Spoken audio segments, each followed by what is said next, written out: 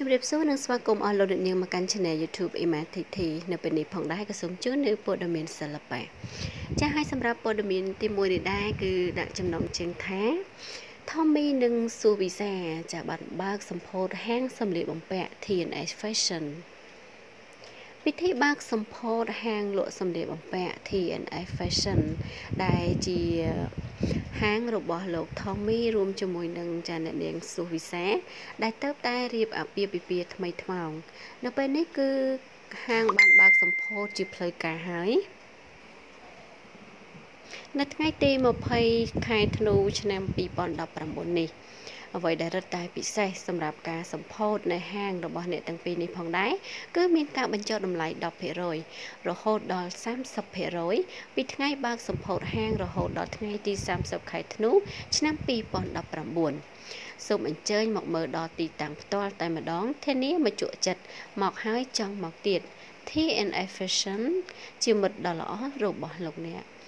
ចានេះគឺជាពាក្យពេចន៍ក៏ដូចជា caption ដែលលោក Tommy ចាបង្ហោះនៅលើ Facebook ផ្លូវការរបស់លោកចាគឺ Tommy Real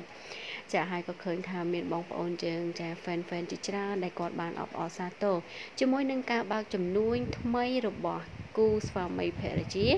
មួយគូនេះផងដែរចានៅក្នុងបរិយាកាសរីករាយចានៅក្នុងការបើកសម្ពោធហាងលក់សម្លៀកបំពាក់ TNS Fashion ចាក្រៅមកការ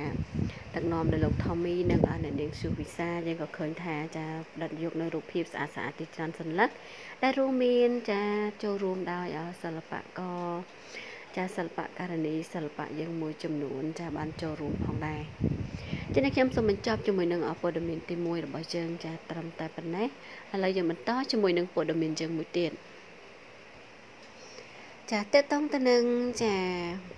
ល្អហួសវិញម្ដងដែលដាក់ចំណងជើងថាក្របពេជ្ររបស់ចោមច័ន្ទកាន់តែស្អាតមានបំណងប្រាថ្នាទៅប្រឡង Miss Universe ទៀត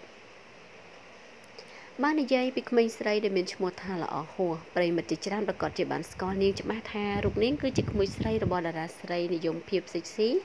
នាងដេញនីខ្វាន់និងត្រូវជាកូនបង្កើតរបស់នាងចោមច័ន្ទផងដែរ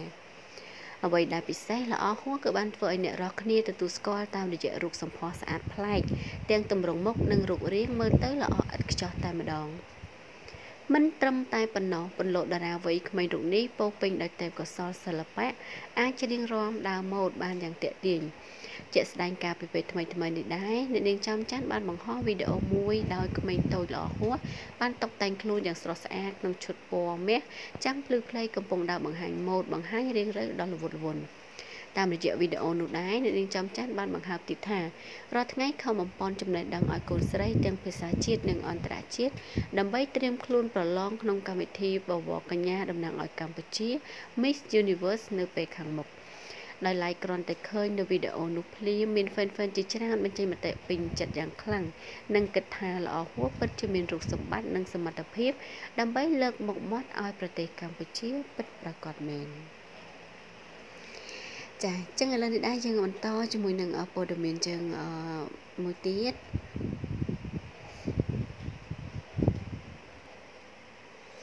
ចាអញ្ចឹងសម្រាប់ព័ត៌មានយើងចាតកតងទៅនឹងអានីជើមចាតភាគទៀតហើយ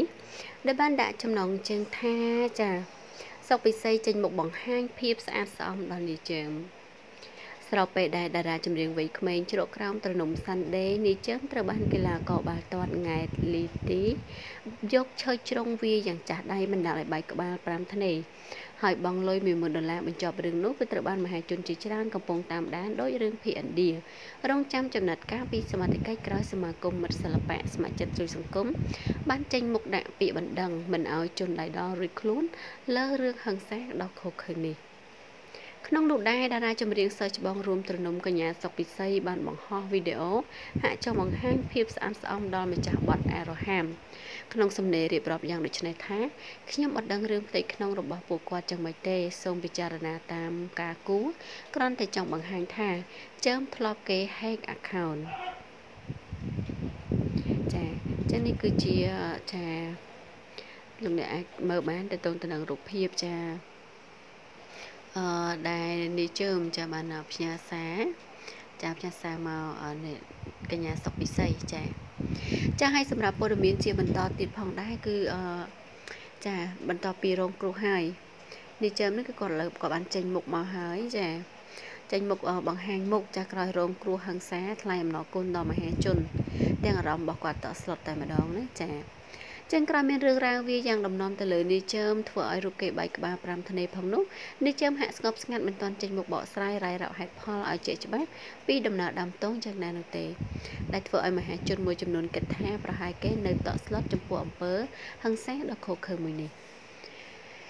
យ៉ាងណាមិញលោកហេងឡុងប្រធានសមាគមមិត្តសិល្បៈស្ម័គ្រចិត្តជួយសង្គមបានបង្ហោះដំណឹងថ្មីរៀបរាប់ពីការថ្លែងអំណរគុណរបស់នាយចើមទៅកាន់មហាជនក្នុងសំណេរដូចនេះថានាយចើមសូមថ្លែងអំណរគុណដល់បងប្អូនមហាជនទាំងអស់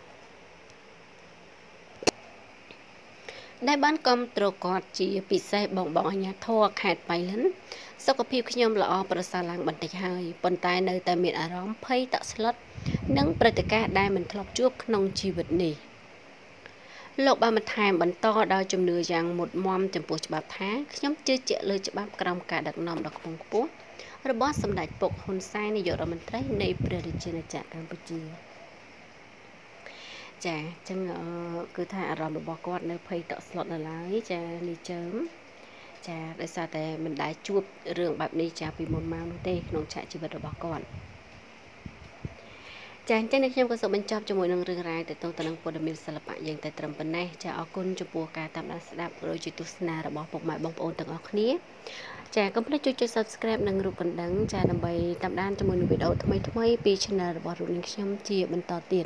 សូមអរគុណបងប្អូនដែលបានជួយចុច Subscribe ចាសូមជម្រាបលាសុខភាពល្អសំណាងល្អ